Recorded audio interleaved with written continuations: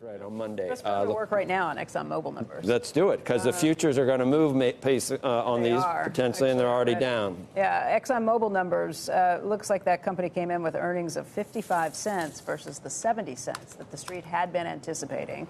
It looks like that's a clean number. I'm going through the release right now, and I don't see anything additional that should be stripped out. The stock's down by 2.1%. This is a Dow component. Again, that is below the 70 cents the street was expecting. Revenue, we don't always look at that number very closely because I think there's a small number of analysts that actually give us that estimate. But revenue came in at $63.6 billion. Couple of the quick highlights that they're making on this is that upstream liquid production grows by 5% versus the first quarter of 2018 because of the Permian. I think the big question here is going to be, how'd they miss by it so badly in this environment? Well, oil prices are on the climb. We know that happened at the end of the last quarter. It's really going to be reflected in this quarter. So I guess how much, why did they miss by that much? I don't know the answer, and I'm going through it as well. Is it refining? I mean, John Kilduff is here. It's great because he can plow through them as well. But what I'll say quickly is this. If you look at ExxonMobil, it's basically been in this decline in terms of stock price for the last 5 years. We've had rallies along the way. Each rally's been sold off. That's what's apparently happening right now. I'd love to be able to go through these numbers and figure out, because quite frankly, at the end of this number, valuation-wise, at 16 times forward earnings, that's one of the cheaper valuations that Exxon has seen in quite some time. So and it's I'll plow traded at through a discount it, to like a Chevron Mobil. Yes, it's exactly right. So I'm curious as to what happened here. You're curious. All right. I am curious. That's it. Chair does something. I mean, I'm reading it as I talk. It's not easy to do. You're curious. Andrew says that. Ultimately says that. Joining us now to talk about Exxon's earnings, John Kilduff. Again, Capital founding partner and a CNBC contributor. All right. We want the lowdown on this since you've had 2.5 minutes to think about it. Actually, 3.5. So this should be good, John. What do you think? Absolutely, Joe. I mean, what makes it especially disappointing was that the CEO was just on Wall Street a couple of months ago now, and at the Investor Day, talking it up, right? Yeah. Becky, you had that great interview with him. There's no real reason for this. We'll have to see. I don't honestly know how they could have missed so badly here. I'll tell you this, ExxonMobil has been a disappointment on earnings day for the past, I'm going to say, year and a half, Guy, right? Mm-hmm. They used to be the Yankees. You used to be able to take them to the bank and just buy this stock and forget it. It has rebounded massively off its lows from December with the rest of the market, and it has actually gotten a little bit expensive here at about 16 times earnings, in my view. All right, let me tell you what Darren Woods says, the chairman and chief executive officer. He says that the solid operating performance in the first quarter helped mitigate the impact of challenging downstream and chemical margin environments.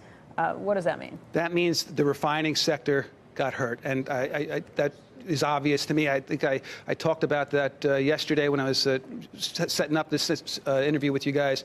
Refining margins have gotten really compressed here over the past quarter. When crude oil prices go off to the races to the upside, the profit margins at the refiners get squeezed because they can't pass along the extra cost. Compounding the problem was there was a glut of gasoline on the market really from the latter part of last year through the first quarter.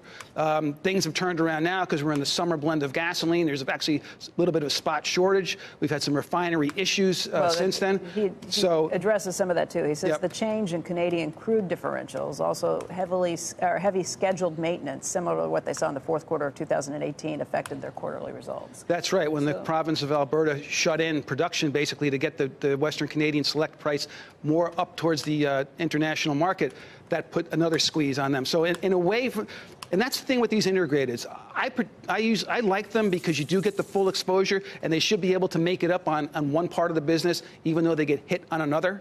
But this is one of those times where the perfect storm sort of came to the refining sector and overwhelmed what is obviously good stuff in terms of increased oil production, increased Permian production. Increased Permian production, and a plan for doing that, which is what you see Chevron doing right now with Anadarko. Right, and a price that went from $42 at the end of last year to now over 60. Right. So quickly, is it an Exxon-specific thing? Because you heard Valero numbers the other day, which were pretty good, and if I remember, Chevron right? in about 25 Valero's minutes. a refiner. I mean, that stock was up, I think, 3% yesterday. So, Exxon can say whatever they want. Now it makes you wonder if it's Exxon-specific or you broaden this out to the energy sector.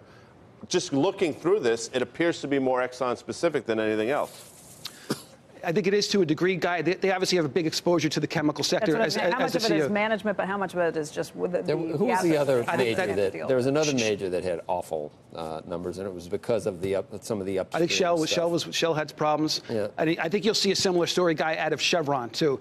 Valero benefits from having exposure to cheap, Permian-type oil in the Gulf of Mexico. Right. So they're centered down there, whereas Exxon's more exposed internationally to the much higher Brent price and the weaker, again, international gasoline market. I mean, there were cargoes just going begging in the Atlantic Basin and out in Singapore really for weeks. Darren Woods is making the point that they think they're on plan, that their plans for what they're doing and trying to change and streamline things is on target and in the works. Would you say that?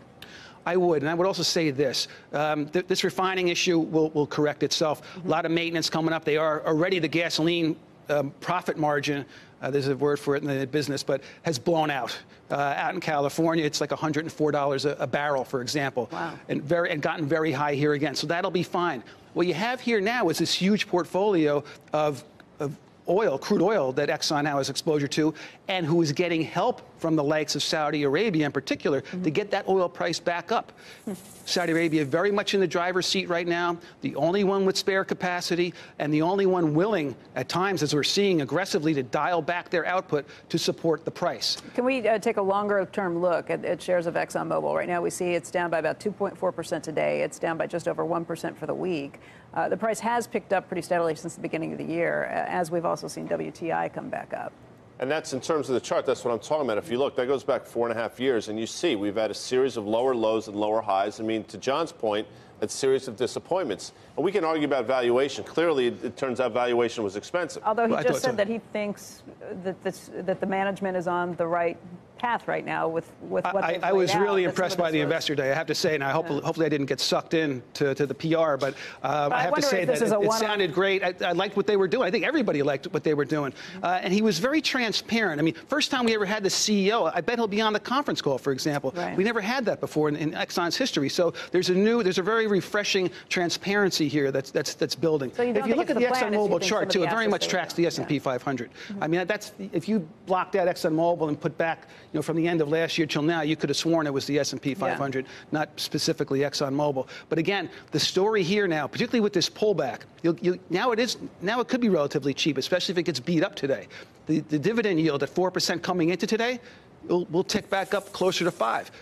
That makes it worthwhile. Real quickly, with Chevron coming up in about 20 minutes' time, you expect that they could see some similar problems because of the asset mix that they have as well? It's almost an identical picture, except that I guess Chevron has a greater exposure to the West Coast, where they might benefit from that. They also have a much bigger exposure to the Permian assets. And again, we've had a lot of pickup in price there. So they may be a little better, but of course the focus there is going to be on their attempt to buy Anadarko. The stock's already been hit on that. And they're going to be. You think they'll have to come back with an offer more? Absolutely, and I think they absolutely will. Yeah.